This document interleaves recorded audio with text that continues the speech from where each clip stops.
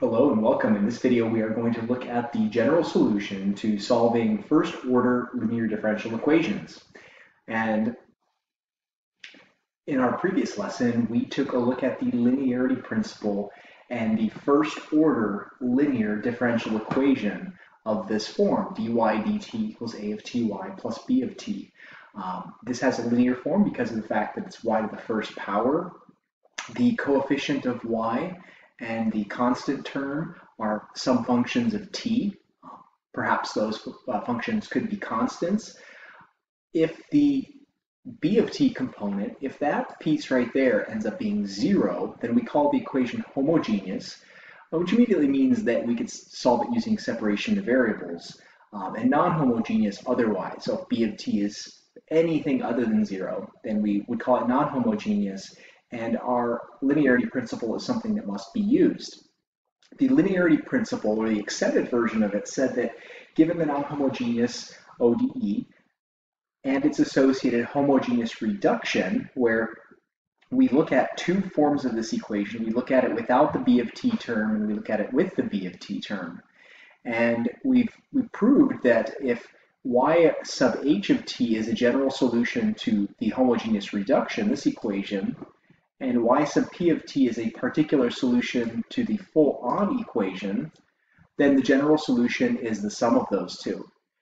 The powerful result from this is that y sub h is going to contain an arbitrary constant. And that arbitrary constant is really important because it allows us to satisfy initial conditions. Y sub p, if we ask ourselves, well, why didn't we just come up with a solution to this in the first place? Why did we even have to deal with this extra work? Well, that's because the solution that we find is a particular solution, which means that the arbitrary coefficient, if you will, has to take on a specific value in order for it to satisfy the equation. And so this does not come packed with its arbitrary constant, only the homogeneous reduction solution does. Now, this is a very important technique because it's useful for non-homogeneous ODEs in general. So we'll revisit this quite often.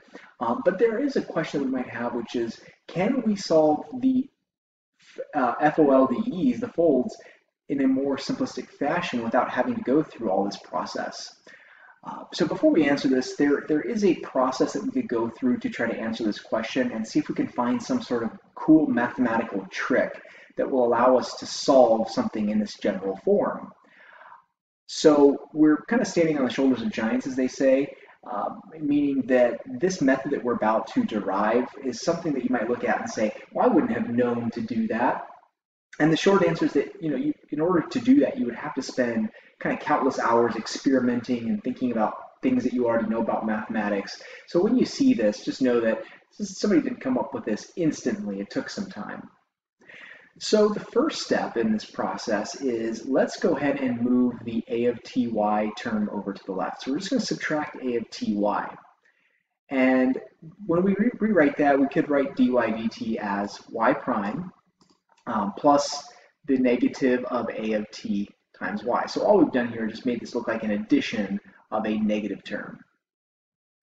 Now the left-hand side looks a little like the product rule in that, recall that the product rule says that if you have two differentiable functions that are multiplied together and you want to take their derivative, you have to take the derivative of the first function, multiply it by the second without taking its derivative, plus the first function without derivative times the second function's derivative, where f and g are both functions of t. The reason we make this observation is because if you take the integral of a derivative, by the fundamental theorem of calculus, the integral of the derivative is going to be the original function. So if you take the derivative of f times g and then you integrate that result, you're going to get f times g back. So that helps us get rid of the derivative, which is exactly what we aim to do when we solve differential equations. If we begin to match things up a little bit here, and we try to look for patterns in our sequences, then we can sort of think about this in a number of different ways, but we have a y prime here in the first term, which we'll go ahead and think about as the f prime in the product rule. Now over here we have y. Well, y and y prime are just derivatives of one another. Well, y prime is the derivative of y. So here we have our f function.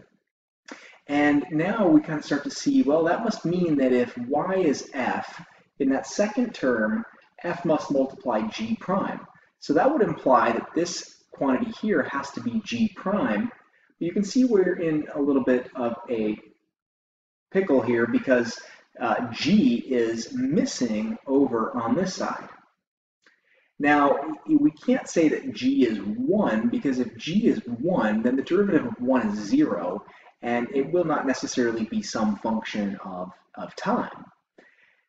Therefore, we have to introduce a little bit of a trick here. So to get this to be in the form f prime g plus fg prime, we're missing some sort of function here. And that function is probably going to be a function of time because g prime is most likely in most applications going to contain a function of time. So when we look back at this, we assumed that a of t could be any function of time, constant or not. So in order to introduce it, the only way that I could get a function of time in front of y prime here is by noticing that I'm really off by a factor on that left-hand side. And if such a factor exists, we can multiply both sides by it. Let's suppose that g is equal to some function that we've called mu of t. So this is just a Greek symbol, stands for Greek m. This is mu. And if we multiply by this function, and we don't know what this function is yet, but if we multiply both sides by it here and here, then I've kept the equation in balance. And so now what I'll go ahead and do is I'll distribute that to the two terms inside of the parentheses. And so now you can see that mu of t was distributed into y prime, and mu of t multiplied a of ty. And I've just gone ahead and I've written the product here because these are just three things multiplied together. So I'll have mu times a times y, I'll have the negative pulled out front. And then mu of t times b of t here. Now let's go ahead and re-identify our f prime and our g. So f prime, we said, was y prime. F, therefore, would have to be y. Well, now the g prime is going to be everything that's in front of that y function, which is this whole thing here, and therefore g must be this thing here. So now we're going to make the argument that this mu of t, its derivative is this thing called negative mu of t times a of t. So by the reverse product rule, if this is the expansion of the derivative of f times g prime, this whole thing right here is f times g prime, right? Because by the product rule, the derivative of f times g. So in order, if I know that f times g prime is equal to f prime g plus fg prime, the way in a calculus class we would learn to use this rule is we would take this and convert it into this. That is, we would take the product of two functions and we would want to find the derivative of them, so we would apply this rule. Now the same goes the opposite way. If I have or see an f prime g plus fg prime anywhere, I can replace it with the derivative of its product. Now since f is y and g is mu of t by observation, or by inspection as we would say, now I can replace this whole left side right here with what it is equal to, which is that expression right there. And and here we're just kind of making that more distinct, that these two things are equal to each other. So now in my equation, I am going to replace this whole boxed quantity with y times mu of t. So there it is.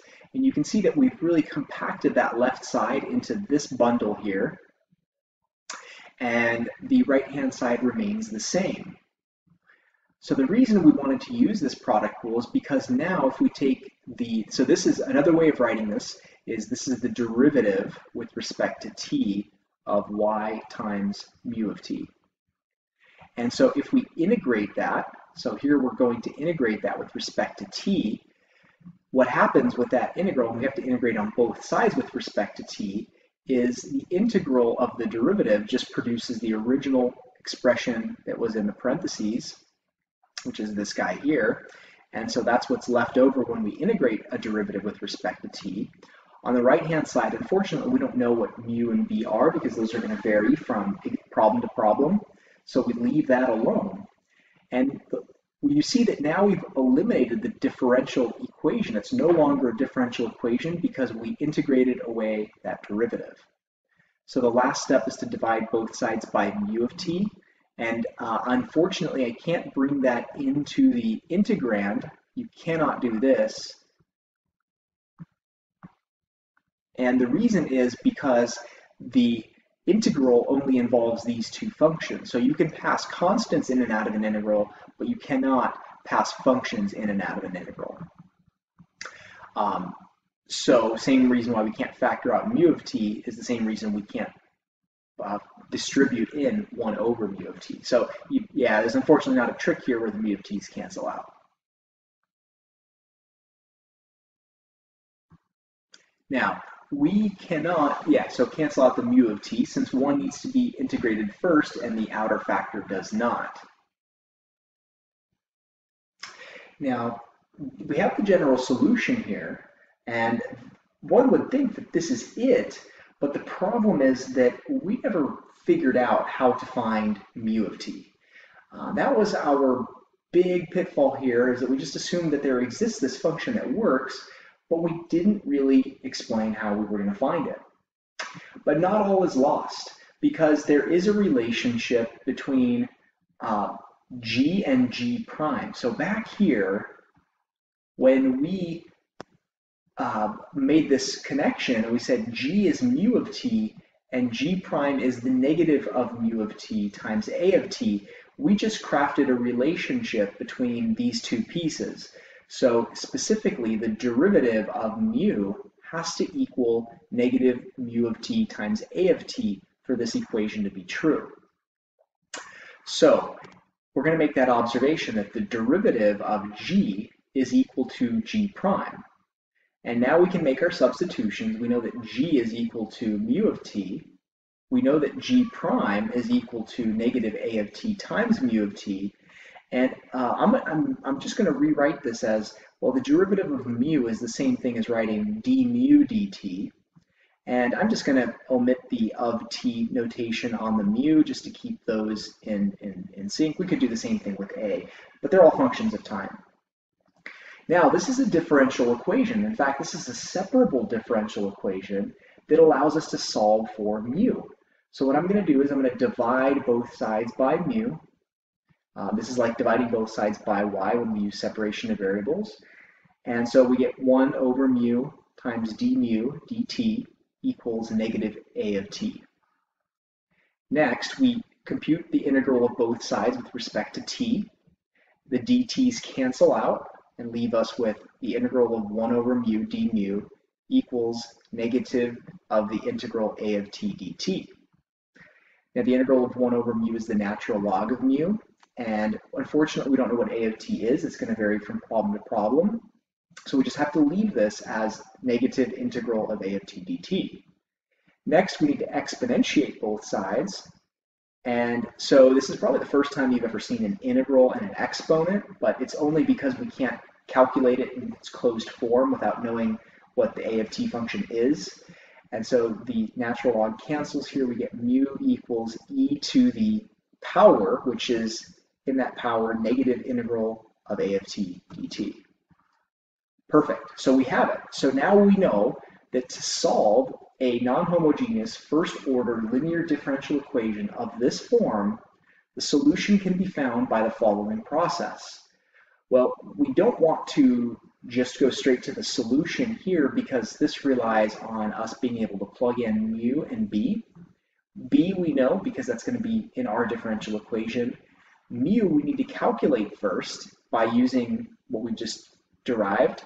So the first step is calculate mu of t equals e to the negative integral of a of t dt. Now the key here is that we are not going to have an arbitrary constant. It's not necessary since mu is just a multiplier. When we plug that mu into this solution and we do this last integral, that's when we'll let our final arbitrary constant come out. So it's kind of the same thing, or a very similar idea to why we don't write the arbitrary constant on both sides when we use separation of variables. It's simply because we don't want to have to just end up combining those constants anyway. All right, so let's go ahead and apply this theorem now. So recall that with the linearity principle, we derived the solution in our previous lesson to this differential equation.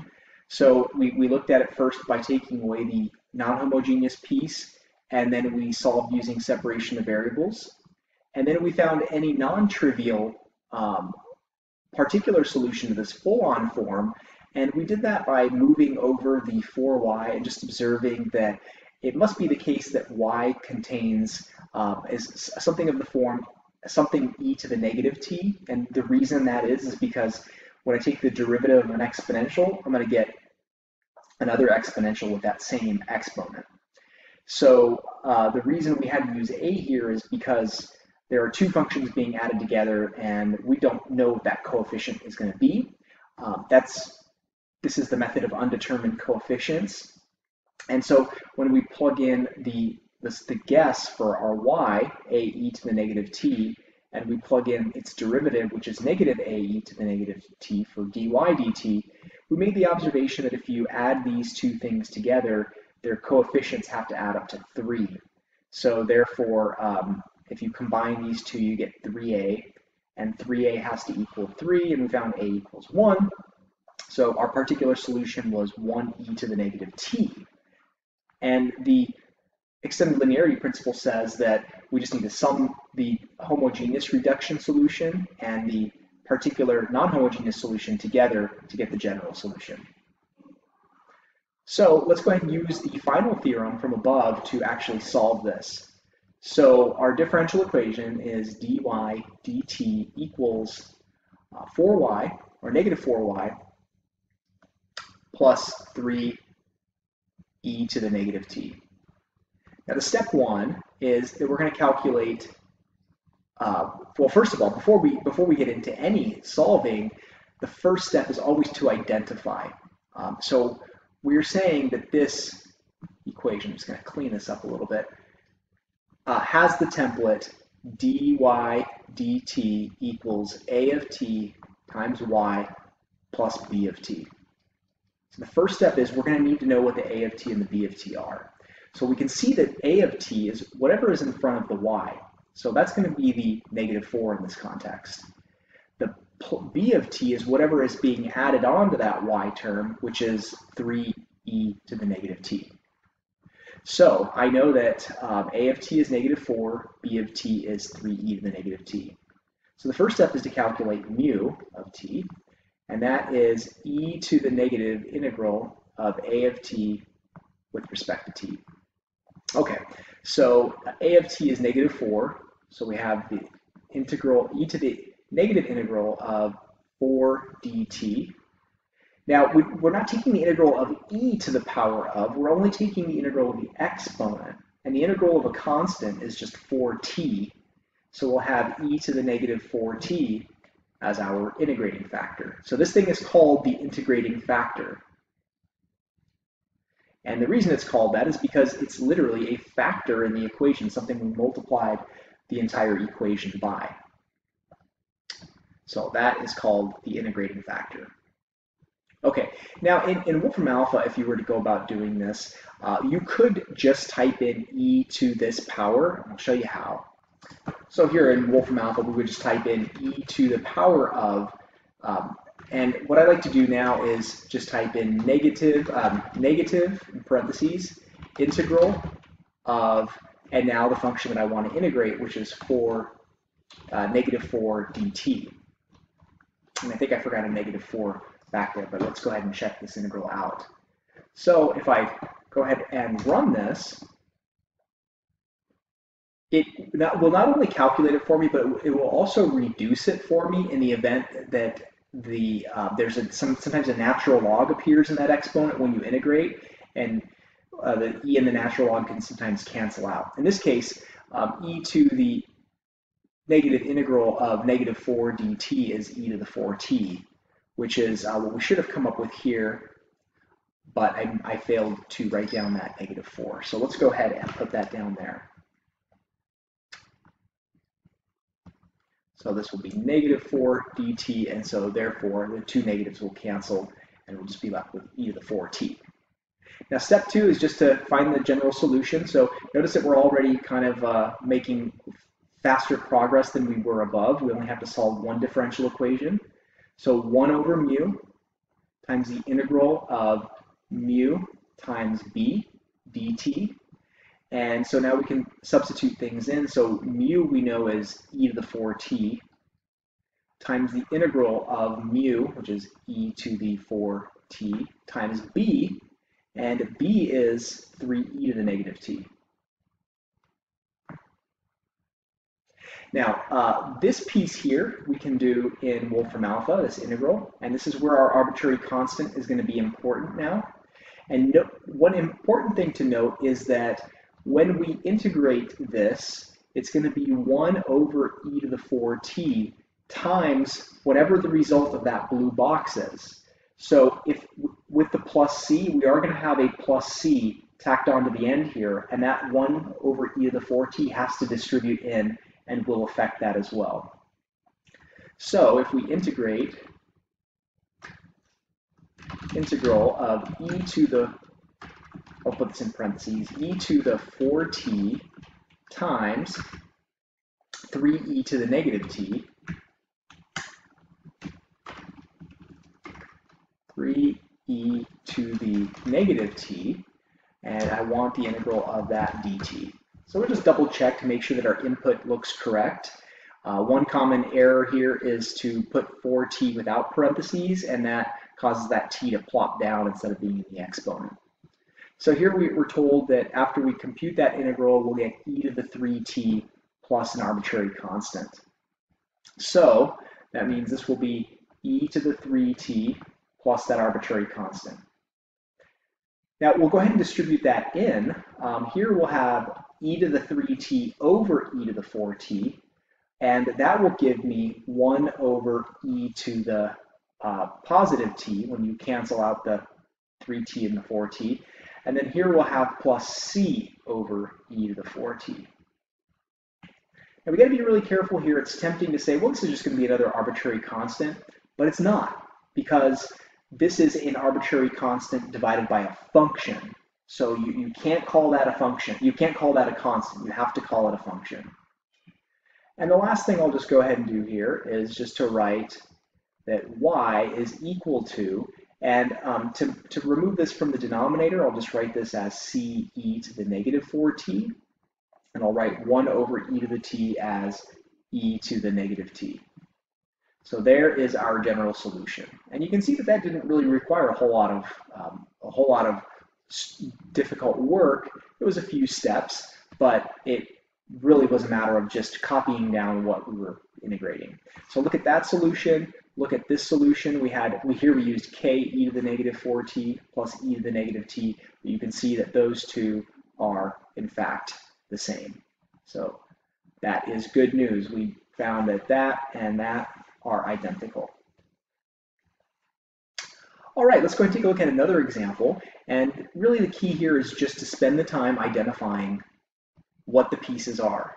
So here, if I want to match the form of a first order differential equation, now not all equations are first order linear, so you won't always be able to match this template, but sometimes you have to pick things apart a little bit. Like here I see y over t and not something times y.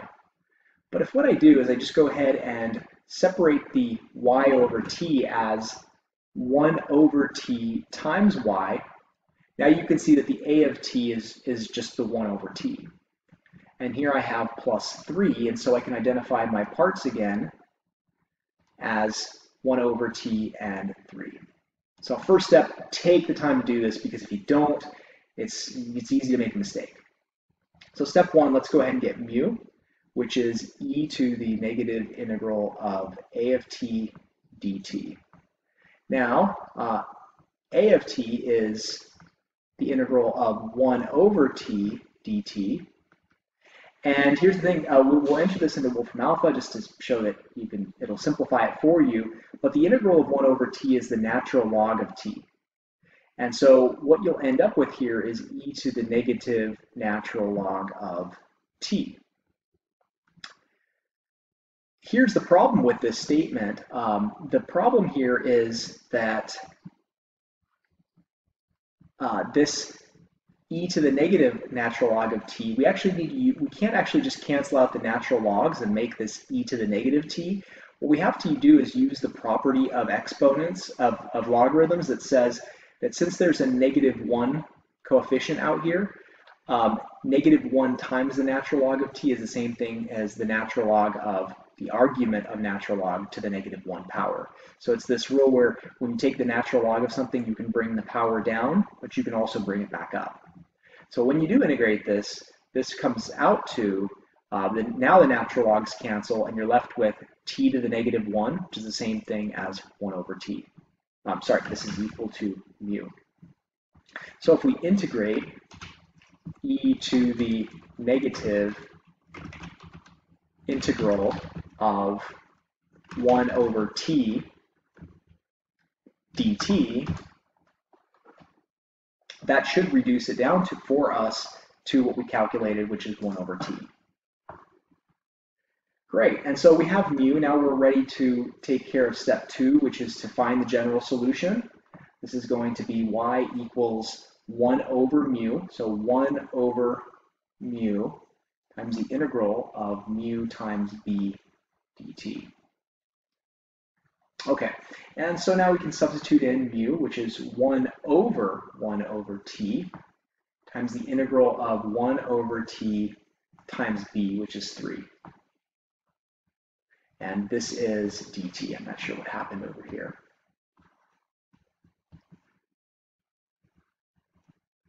All right, so we can compute that integral. This is not a really difficult one to compute if you wanted to do it by hand, but just to emphasize that there's a faster way, integral of 1 over t times 3 dt. And what we'll find is it comes out to 3 natural log of t plus our arbitrary constant. So that's the critical part here, is that we have to remember that this whole expression here comes out to 3 natural log of t plus our arbitrary constant. So this coefficient here, it's 1 over t. So multiplying 1 by the reciprocal of 1 over t will leave us with t over 1. And so now we distribute that in, we'll get 3t natural log of t. Be careful, the t cannot go into the natural log, and then plus ct over here. Great, so there's our general solution. Now step 3 is to take care of our initial condition. So if we plug in our initial condition that at time 0, y is 10, we get 3 times 0. I'm gonna adjust this just a little bit here. My initial condition of y of 0 equals 10 is not going to work because the natural log of 0 is undefined. So actually what would happen in that case is this particular function does not have a solution for that initial condition, or at least not using this method. So let's just change the initial condition to y of 1 equals 10. This is actually called a boundary boundary condition problem. So we'll have 3 times 1 times the natural log of 1 plus c times 1. And to solve this, we just have to say c equals 3 natural log of 1. You can approximate that if you'd like. I'll just go ahead and substitute it into our equation up here. So y equals 3t times the natural log of t plus 3 natural log of 1 times t.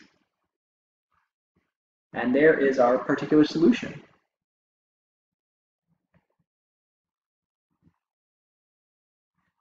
Nice. Okay, so now we have solved our second differential equation with this. These equations seem somewhat like we're just forcing solution templates. But it turns out that homogeneous systems do arise in the real world actually pretty often. But let's consider a tank problem where the inflow and outflow rates of water are not the same. So therefore, internal volume is changing. So let's consider this particular problem. Instead of using a tank, we'll say we have an oil refinery, and this, well, I guess it is a tank. A storage tank contains 2,000 gallons of gasoline that initially has 100 pounds of an additive dissolved in it. In preparation for winter weather, gasoline containing 2 pounds of additive per gallon is pumped into the tank at a rate of 40 gallons per minute. The well-mixed solution is pumped out at a rate of 45 gallons per minute. How much of the additive is in the tank 20 minutes after the pumping process begins? Okay, so we clearly want to keep track of the amount of additive in there. We have oil in here. We're adding 2 pounds per gallon of this additive, and the mixture is coming out at 40 gallons per minute. This mixture is that of gasoline and the additive, and so it becomes well mixed inside of this tank and then flows out the bottom at 45 gallons per minute, and we are now going to build that expression. So we're going to define our variables. So y equals the amount of the additive in tank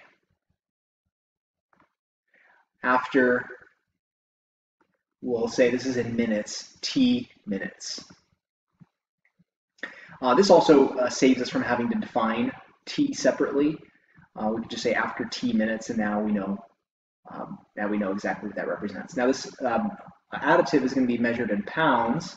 T is measured in minutes. I'll just go ahead and write it out anyway. Minutes since additive begins entering tank.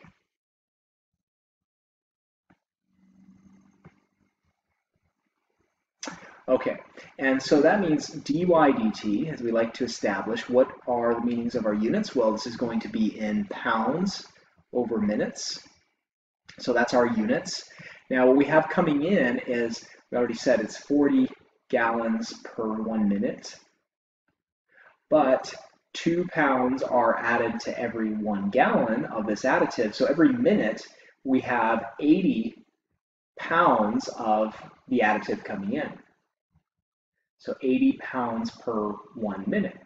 And already that gives me the inflow term. That tells me that this is going to be 80 pounds per minute. That's already in the correct units. Now I'll have a minus term here because I also have my outflow. And on my outflow side, I actually have to think about the fact that I have 45 gallons per 1 minute coming out, multiplied by how much is inside of that tank. Well, I know that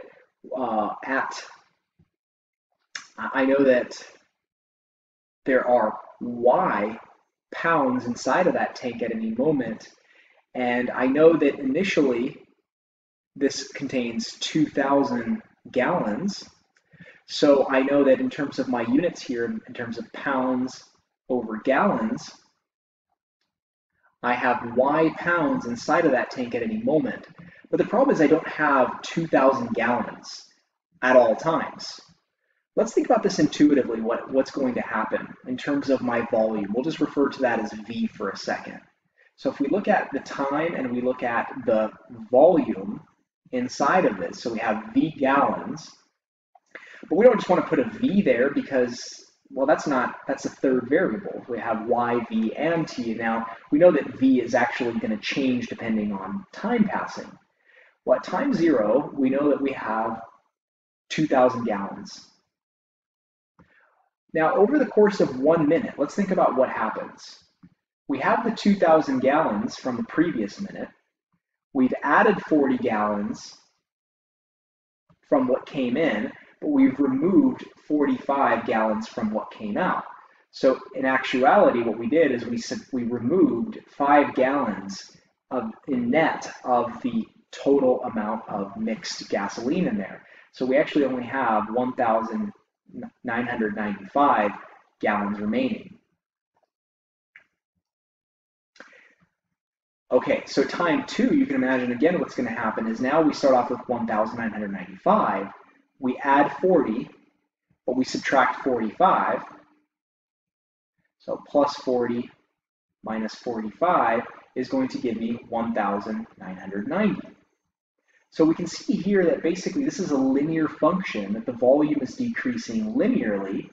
And so for time t in general, we would have the original 2,000 gallons from the top minus 5 gallons per minute that are leaving the tank multiplied by how many minutes have passed. So if we do a dimensional analysis on this, what we should notice is that this is gallons minus, this is how many gallons per minute we're losing, multiplied by how many minutes. So in terms of our units, we get gallons minus gallons. So this V of t we just found equals 2,000 minus 5t. So my dy dt, oops, this is not my dy dt. My dy dt is down here, is going to be, this is going to be 45 gallons per 1 minute multiplied by y pounds per 2,000 minus 5t gallons. And that's going to give me the units I need. So now my final equation is 45y over 2,000 minus 5t. And there is that model. Now, it might not be immediately evident, but this is a first-order linear differential equation. So this is our model right here. And we also know the initial condition. The initial condition is, well, let's see, initially has 100 pounds of an additive, so this means that y of 0 is equal to 100 pounds. And we're ready to solve this differential equation, and in order to do that, we want to say, is this separable? And it's not, because notice that this term contains a t, but this term does not. So it's not as if I could factor this into one term containing t and one term not containing t. If I factor out 1 over 2,000 minus 5t and pull it out front, I'm going to have to factor that out of an 80 as well. So that means I'm going to have to divide by 1 over 2,000 minus 5t, if I do it that way. Let me go ahead and write the y term first, and let me also separate the y from everything else. So if I write this as negative 45 over 2,000 minus 5t times y, which is just me factoring out all of this right here, factoring all of that out, now I can see that this is going to be my a of t. And then I have a positive 80 here that I can put on the end. And so now when I look at the general form of a first-order linear differential equation, we can see that we have a perfect match for our method. So we have, first of all, we have that this is a of t, and we have that 80 is our b of t. Now, if this were a minus, by the way, we would have to write this as plus negative 80, just a little FYI for the future. We're ready to solve. So to solve, step 1, we have to calculate mu, and I'll just write it as mu. You can write mu of t, e to the negative integral of a of t dt, which equals e to the negative integral of negative 45 over 2,000 minus 5t dt. Again, we just have to focus on that integral right there. So let's go ahead and type that into Wolfram alpha. By the way, the two negatives cancel each other out, so I'll just write the integral of 45 over 2,000 minus 5t.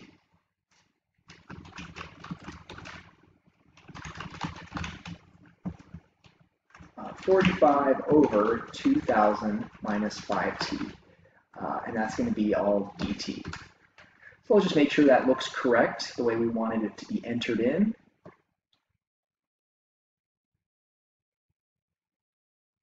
And something seems to have caused this a problem.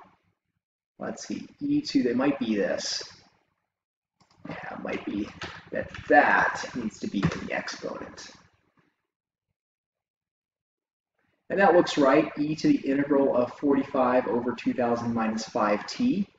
comes out to 1 over t minus 400 to the ninth. Now the beautiful part here is that Wolfram alpha simplifies everything for us, so we get to focus more on the solving of the differential equation instead of having to worry about doing the integration in addition to everything else. So there we go. So we have that integral written out now. That equals 1 over t minus 400 to the ninth. Okay, so that means step 2 is to find the general solution, 1 over mu times the integral of mu times b dt. I'm not really sure why I'm not putting mu of t, and I am doing it on the b of t, but here, just to be consistent, we'll remove that. All right, 1 over mu, so we have, this is 1 over t minus 400 to the ninth, and multiplied by 1 over t minus 400 to the ninth, multiplied by our b of t.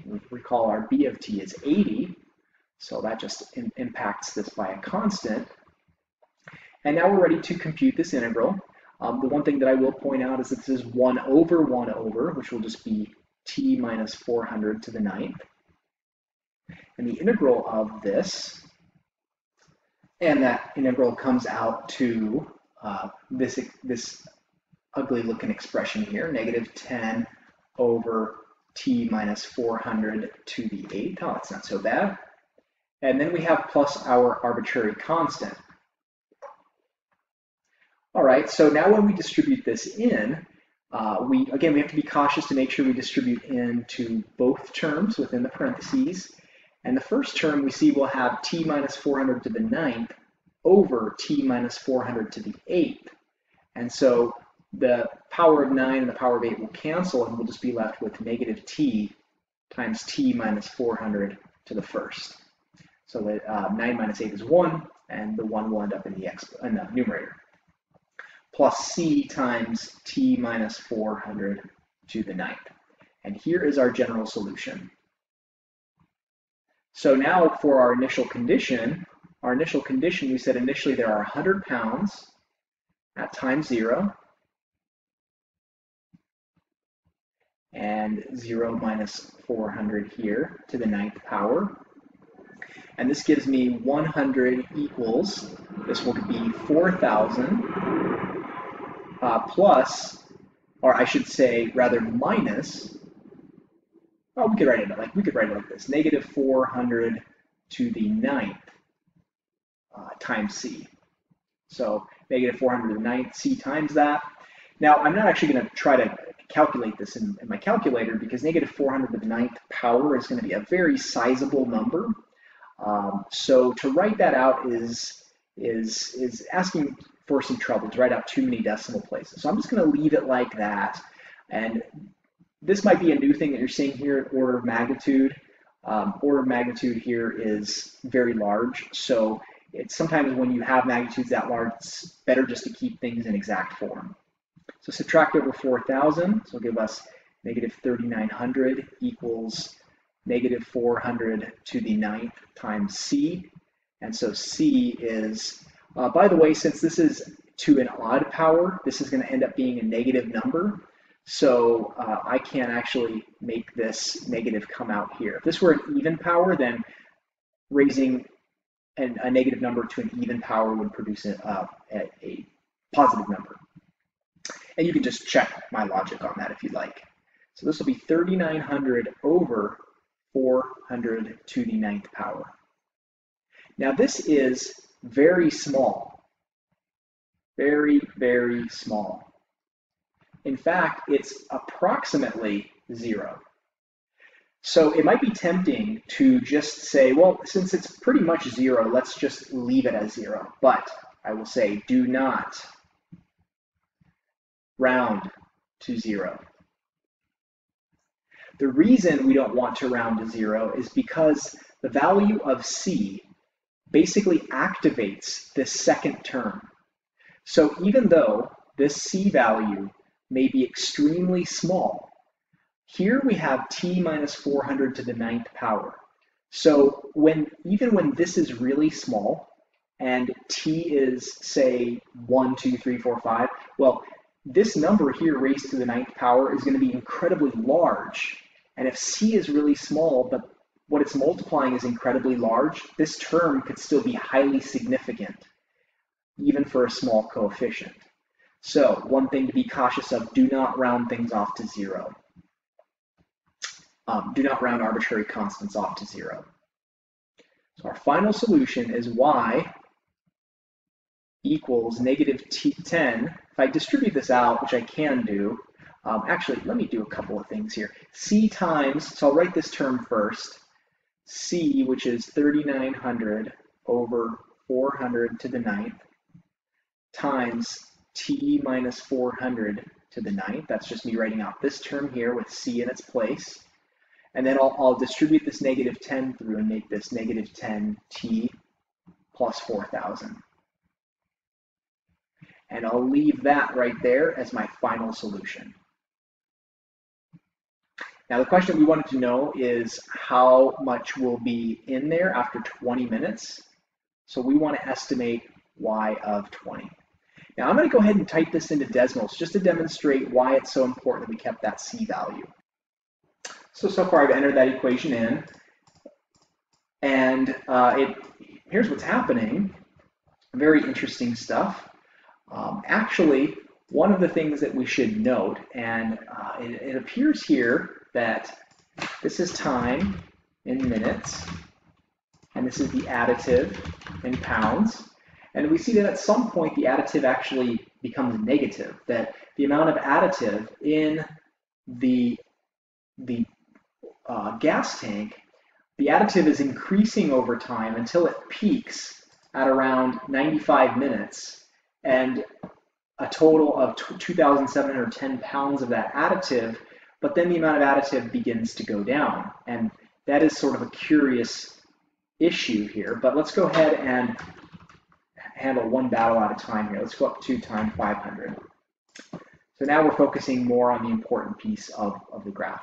Now the one thing that I wanted to point out is if I took this away and made this 0, look at how drastically that changed the solution. Look at how drastically our solution changed. It looks like the additive, first of all, starts at 4,000, and it doesn't. It starts at 100. And whoops, this was 3,900 over 400 to the 9th power. So now you can see that here our initial condition is satisfied. And that tiny constant, which by the way, if you estimate that, comes out to something times 10 to the negative 20. So there's 19 decimal places before the first non-zero number. That's why we left it that way. Now I wanted to estimate how much is left after 20 minutes, and it's 1,347.0 total pounds. Now another thing I could do here is just type in the ordered pair so I can actually see that on the graph. So there you can see it. That's how much is present after 20 minutes. Now the one thing that we have to remember is the volume of the tank is decreasing, right? So the volume as a function of x, I'll call this the volume function, is 2,000 minus 5x. So that volume function, if you take a look at a table of values for your volume, and we look at the volume over, let's say, time 0, there's 2,000 gallons, time 10, there's only 1,950, time 20, time 30, time 40, you can see that the amount of gasoline inside of the tank is decreasing. So if we went to 200, 300, 400, 500, 600, you can see that at time 400, 400 times 5 is 2,000. 2,000 minus 2,000 is 0. So this is the time, you can see that this is the volume function. The volume inside of that tank is decreasing, and at time 400 we run out of gasoline, and that's why there's no more additive, because additive comes in with the gasoline, and since everything's being drained, then there's nothing inside of the tank. So at some point we max out, reason being because we're still adding more additive than there was, but now the effect of the decreasing volume is causing the amount of additive, the net amount of additive in that tank to go down as well. So that's pretty much it. We can see those are some of the key features of this graph. And with that, you can see that we had a very natural application that ended up giving us a non-homogeneous first order linear differential equation that we had to solve now using our method.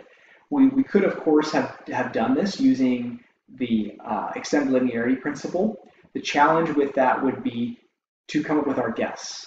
That function of time here makes it really tricky to do this. When we were dealing with the extended linearity principle, our coefficients here were constants. And because they were constants, it made it easy to form that guess. But since this function may not be a constant, as it isn't here, it makes a lot more sense for us to have derived this general solution method.